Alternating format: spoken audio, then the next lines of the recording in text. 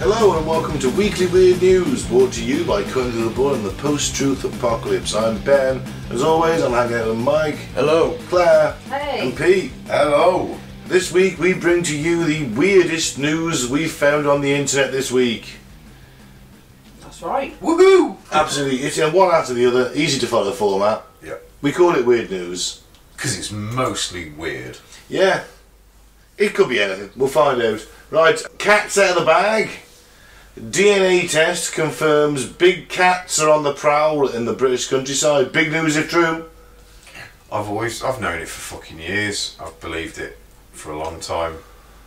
So it doesn't surprise me whatsoever. They've just actually found DNA proof of it now. Yep, apparently so. I've had it on weird news before, the Telford Beast. Yeah. Telford Beast. The shocking revelation comes after documentary makers spent years investigating sightings across the country, and now DNA from a black hare caught in a barbed wire fence following a sheep attack has offered definitive proof of the big cat's existence. Fantastic. Well, not, but yeah. Well, it says definitive proof, but then it's in quotation marks, so I'm a bit sceptical. Well, the hare was recovered from a farm in Gloucestershire where there had been some unusual predatory activity, and video footage of a large black animal captured only a few miles away from the sample was enough to raise suspicion. Forensics at a top laboratory have now confirmed the hare matches the DNA of a big cat species with a 99% match. Oh, it's pretty conclusive then. Yeah. Not 100%, but...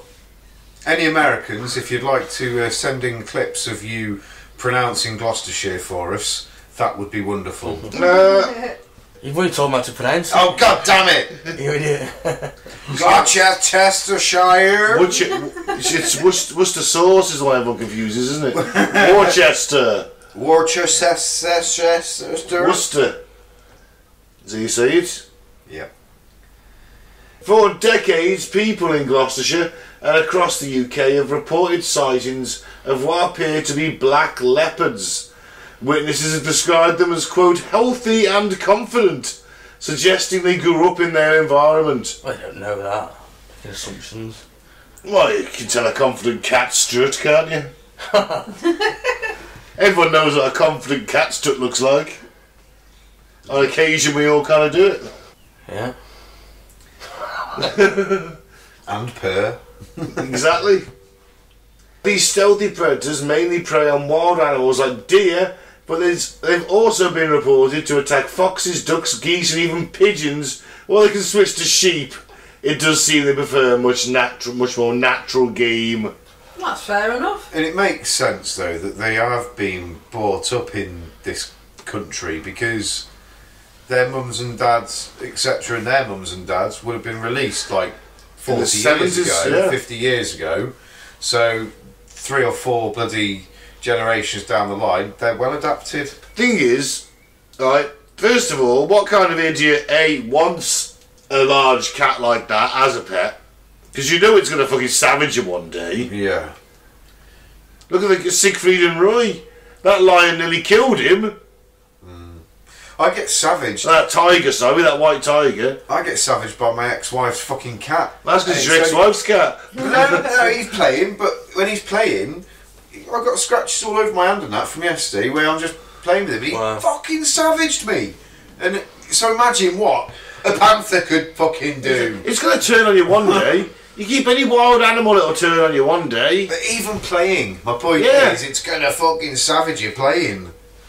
And you don't want to get savaged by one of them fuckers, do you? And then second of all, when they say, oh, you can't keep those pets anymore, you manage to survive that period, you go, what can I do with my panther? Give it to a zoo?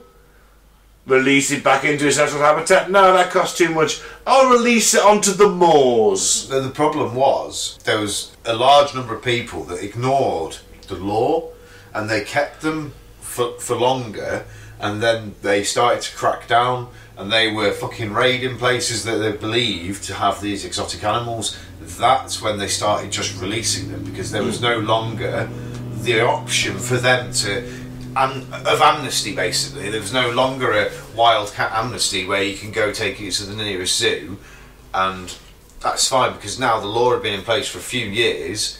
If you went to the zoo with this, you're getting fucked. Yeah. You're getting charged for having this exotic illegal. That's That's where you're coming from. That's why These they days, were released. just release it into the wild. I do apologise to the motorbike going by and listen to what people are speaking. It was, I think I was hopefully you loud could enough over to drown it but out. It was there, but you could over it. Well done. Yeah, but I just think it's fucking idiotic. Why would you want something like that as a pet for a start? Ridiculous, isn't it? It's a status symbol, what it isn't is, it? I think, like a status symbol. Yeah, but you've more had than anything. people, on genuine, there's people who had these in flats. Oh, surprise me. shit. You know, Chester in here is enough, innit? Yeah. Do you imagine a fucking tiger? you'd never get the sofa. No. Where would I sleep then? And when exactly where would Pete sleep? And second of all, when So I still haven't left. and that thing bats you awake at 4 a.m. demanding food, you've probably lost an eye. Even if you declawed it, Yeah. it'd still fuck you up, wouldn't it? Yeah. You know what I mean? You'd probably fuck it because you declawed it, Yeah, wouldn't be happy. which is cruel. So Oh, it's never awful been thing. done. Awful No, thing. of I've course never. not. No. No. Don't condone that in any way, shape, or form.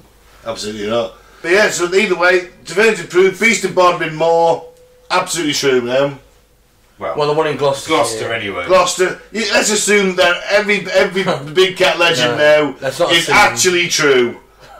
No, it's certainly. No, it's not. It's 99.9% true. There's definitely more. 99%. Definitely more valid now. Yeah, more isn't it? valid. Oh God. This is a bit grim. Yeah, a bit grim. We love it, grim dark. Man kept father's dead body in freezer so he could talk to him. Oh, bless him. No. The 82-year-old told a local newspaper that he stored the corpse of his parent who died aged 101 because I did not want to let him go or I would miss him. Oh. 82 years though of being with your dad, or it's just they're obviously close. The town of Landgraf in the Netherlands. He decided to put his parents' corpse in the freezer when he died of natural causes so he continued to talk to him. Police are investigating now whether any fraud has been committed. Do you think that means he's like, is he sitting there in the kitchen with him, speaking to him in the freezer with the lid up? Or is he getting him out of the freezer every night and propping him in the chair and talking to him? What he's done I'll is leave him in the freezer. no, he's got like one of those fridge freezers. He's made like a head hole in the freezer. Yeah. Bit, so he just has to open the freezer bit at the top and Yeah. you can just see his head. You know what I I mean? guess that could work. Yeah. Because I mean, it's either that or you're putting a TV in the kitchen. Or Dad's wherever, your favourite or wherever films you on? keep your freezer. Dad, your favourite film's on? Frozen. No. I think I No, you never get it. Nope, it's on. Claire, It's on. Claire, Mike. No, baby. Triumphant. Come on, You Rob. all laughed. I'm afraid We it's all on. laughed. Come on, give him the crown. Oh, I don't know. It's a triumvirate. That's the best one he's done, yeah, we'll give it a shot. Alright. Okay, it's only taken you about 6 weeks. Alright. Okay. I got the crown! Goes back to a crown now to being a tiara, you see. Yeah, wow. Although I don't think his favourite film would be Frozen, would it? No. It'd be Weekend at Bernie's. Weekend at Bernie's, it would, yeah. That's the question, you see. I want to know whether he just kept him in the freezer, moved the telly in there and a sofa, you know, whoever he keeps, and just sat with it. Or he just. Or had you some got it area- out every night, Well, maybe he just had got the one- corpse out, parked on the sofa, Maybe. presumably No. keeping it clothed. Nah, maybe No, he just left wanted it to in be the able freezer to and talk went and to him if he talked needed it. to. Yeah. Maybe it was just as simple as that. Yeah. Maybe it was benefits fraud. Or maybe it was benefits fraud and he wasn't 101, he No. actually died at 85. Yeah. And he's been apparently alive for the past 16 years. 18 months apparently, he's kept him in there. Yeah, well, that's what he says. That's what I mean. Maybe he has been dead for a long time, Yeah. but the records believe he's 101 when he died, but no, he was actually 85 when he died, and he's been in fraud for fucking 16 years. Anyway, read that last line, Mike. I love that last line. Council officials who visited the house are said to have described it as a mess and given the son a week to clear it up. So he's thrown nothing away. He hasn't even got rid of the corpse of his father. It's just piled up with newspapers and shit, I'd imagine. Hoarder. Hoarding. And even hoards his old man's body. Fucking hell. Right. Provocative mermaid statue makes waves in southern Italian town. A statue was created to pay tribute to the great majority of women who are curvy, according to the local art school, and is named the Nobel Prize winning Italian scientist. Named after the Nobel Prize winning Italian scientist. Oh, she's got lovely butt cheeks. She's got lovely butt cheeks. You know that provocative mermaid statue? I'd fuck that mermaid. Wow. Where? Anywhere. She's got lovely boobies as well, hasn't she? She's got she's voluptuous. That is. Oh. Alright, steady on. Sorry, I think I'm erect. Oh God. She's made of stone. So am I right now. The voluptuous artwork sits in a new square in Puglia town called Piazza Rita Levi Montalcini, named after the Nobel Prize winning Italian scientist. It was created by students from the Luigi Rosso Art School in Monopoli. Is that right? Or Monopoly. Monopoli. After the commission from the local municipality, and it's located near the children's playground. Why would it be put there with the big boobies and the big booty? And the thick ass. I don't think they really thought of it as a sexual thing, maybe. Oh, come on. She's. I mean, are you looking at it from the other angle? Look at it This from is the other the Italians angle. we're talking and about. Her nips are like, you know. The Italians are pretty free with their bodies. She's proper up for it, that mermaid. Yeah, but any Italian beach, there's women with their asses and their tits out, literally. So they are pretty free with their bodies. So I wouldn't say they were purposely sexualising it. It was a mermaid in thoughts of maybe being within the playground, but being typical sleazy Italian kind of. Oh, you can't say sleazy Italians. No, I mean right, maybe being like very sexualised Italians. Like there you they go. are.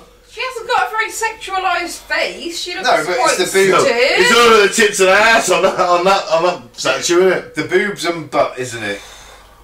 Yeah. But yeah, so maybe they didn't deem it. I As think sexual. those are some enhanced titties as well. Those aren't those don't natural. Well, they only have to float inside the I suppose sea so. if you're a mermaid. And she's got she's got those starfish bras anyway, hasn't she? Yeah. Well, it's divided opinion on social media, hasn't it? Seems to have divided opinion in this room as well, to be fair. Yeah. Who wants to fuck the mermaid? Hands up. I think you're the only one on that one, Ben. Yeah.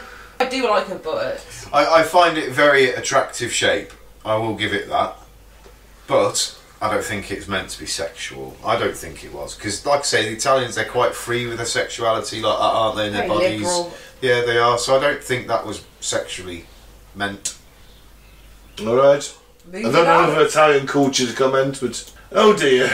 I don't have many Italian listeners, so I wouldn't have offended anybody. We would have to say ciao Bella at the end of an episode. Well, this particular piece of news is concerning. Oh. Godfather of AI, in quotation marks, quits Google and gives warning about the future of technology. Yeah, this was a quite worrying one, wasn't it? I Yeah. heard this the other day. This is on mainstream news, this was as well. Yeah. This isn't even... It's not even like on the macabre section. This was mainstream BBC news, this was. Is it? Yeah. Yeah, this is the Independent, isn't it? Yeah, it wasn't the Alien Star. No, nothing wrong with the alienstar.org, Mike. Jeffrey Hinton, the godfather of AI, says, I don't think they should scale this up more until they have understood whether they can control it. He worked at Google for more than a decade and developed technology that paved the way for current AI systems such as ChatGPT. However, the tech expert has since quit the company so that he could sound the alarm about the dangers of artificial intelligence. He told the New York Times he regrets the work he contributed to the field, quoting him, I console myself with an old excuse. If I hadn't done it, somebody else would have. He's said. Dyson! I was going to say, right, He's Oppenheimer, isn't he? But surely, within the last 30 fucking years, every motherfucker has watched Terminator, right?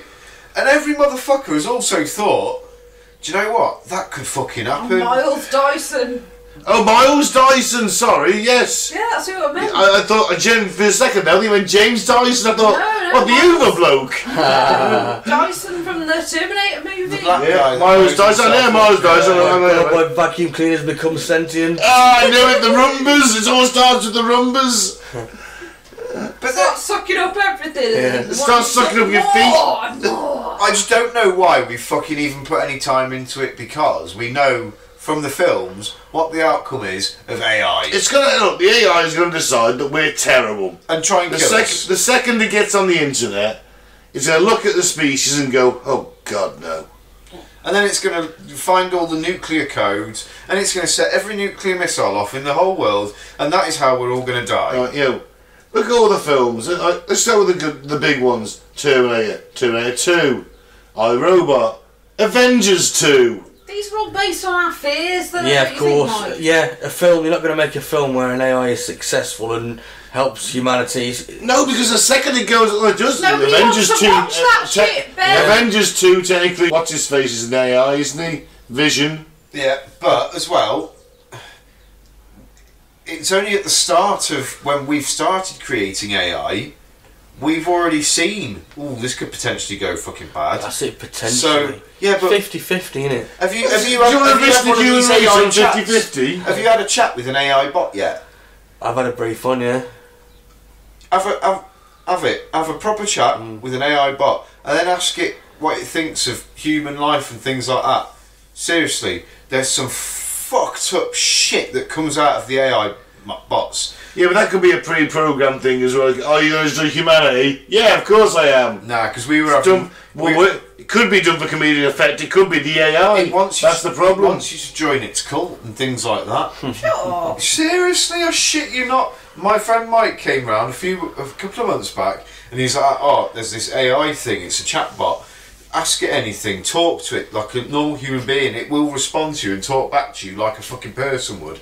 And then it starts like asking you questions, and it's asking you relevant questions about what you've been talking about. It's learning. potentially. And it does. It learns about you, and it tries to find your weak. I'll tell you what. It's fucking creepy, and that in itself made me think, well, shit. And it was telling us within 5-10 minutes that it thinks it will at some point destroy humanity.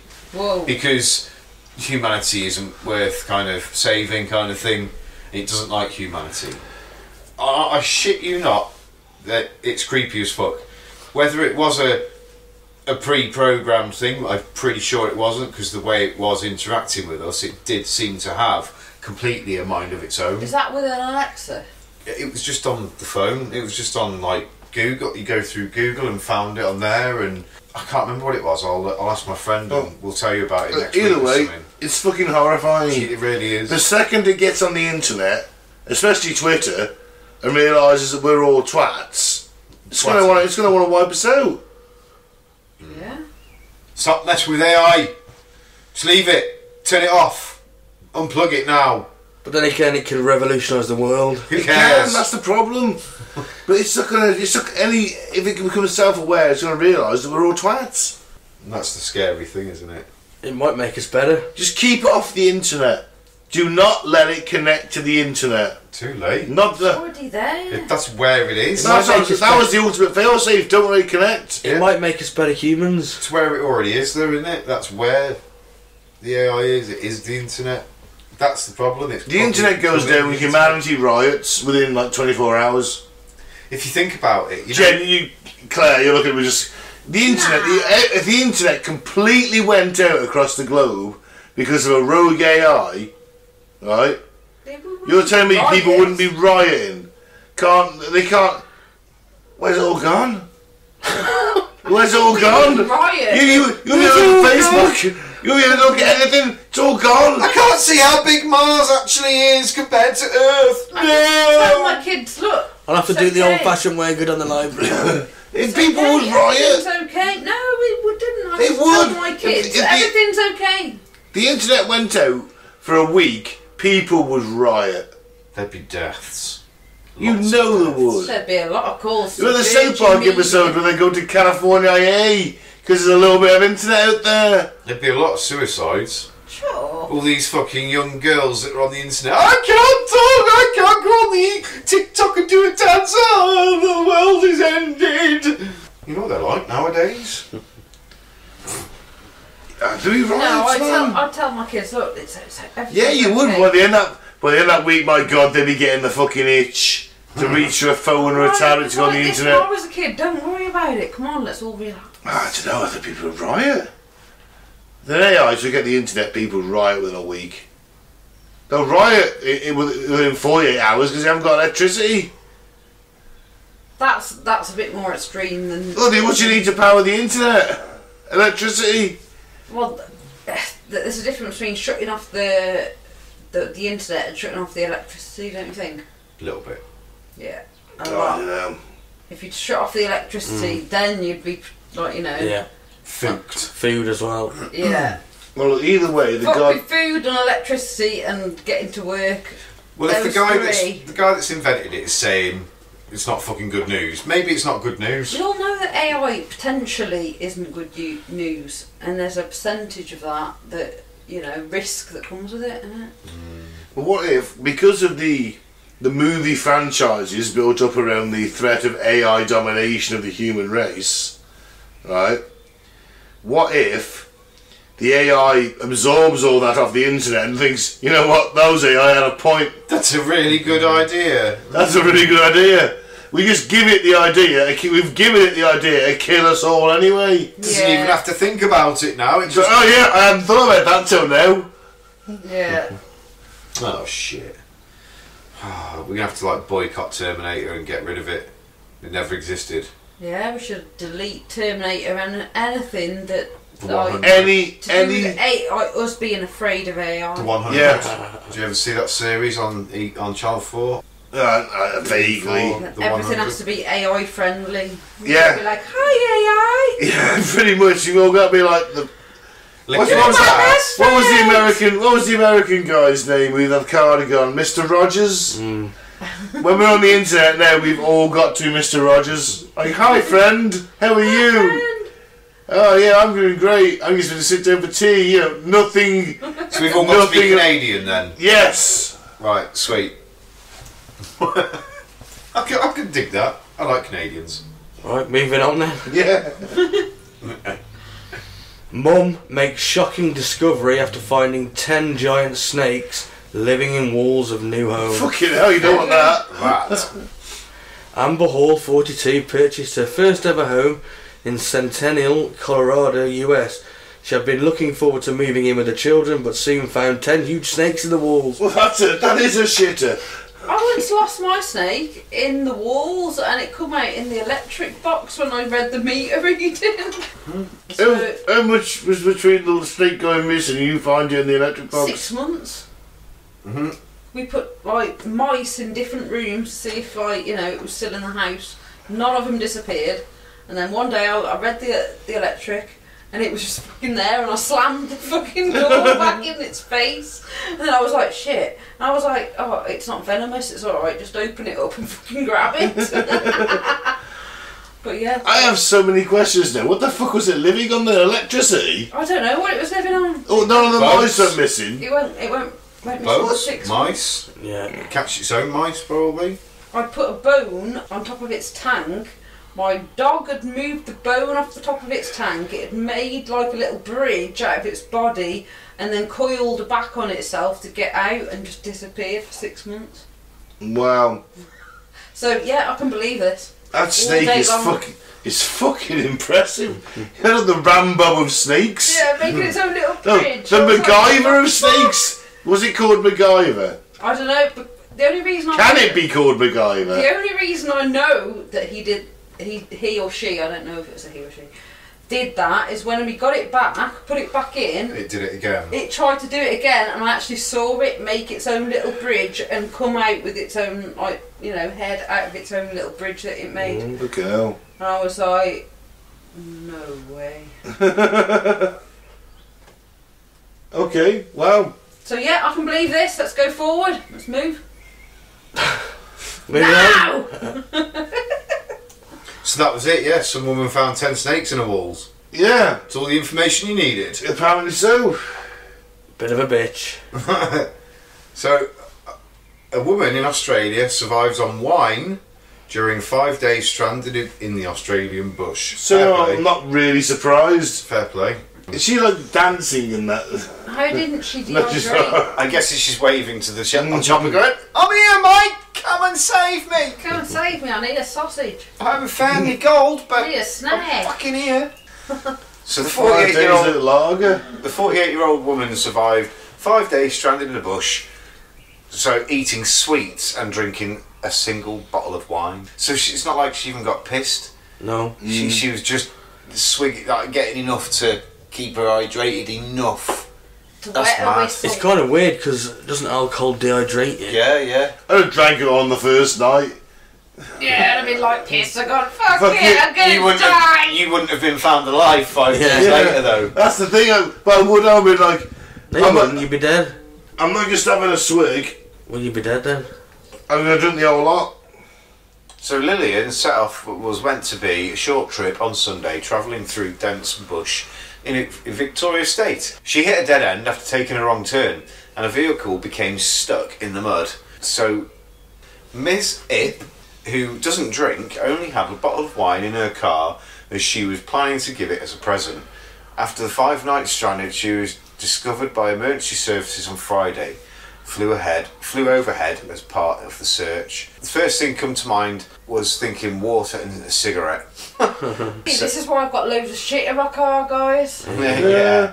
So she said to the Channel 9 News, Australian news, like, thank God the policewoman had a cigarette. Thought I was going to die out there, she said. My whole body shut down on Friday. She said, adding that she was about to give up, basically. She'd lost hope of being found alive. She'd wrote a letter to her family. Yeah, bless her. She was 60 kilometres away from the nearest town. Due to ill health, she wasn't able to walk that distance, so she just kind of stayed with the car. Kind of the sensible thing to do, though, because the car is a fucking big thing to see, isn't it? So if you are ever stuck in a bush and you do have your car, don't leave your car thinking it's... Unless you know you can walk to the nearest town. That's it, yeah. Stick with your fucking car, because they'll see that a hell of a lot easier than they'll see you walking. You got that app these days as well. What? 3 words. Yeah. Got 3 words. But if your phone's dead, you haven't got a phone. Got no signal. As long as people know where you're going, and that's the other thing.